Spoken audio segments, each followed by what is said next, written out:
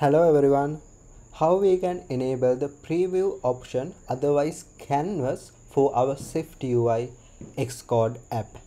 To go ahead, here you will see this edit option and then click on this canvas.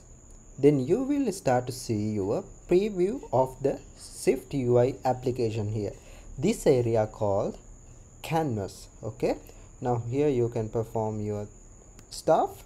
For example, I will edit this text to hello new app. Now sometimes you might not able to see update, so all you have to do is just refresh this.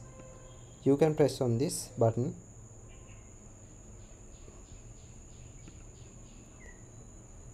Now you can see it is reloading.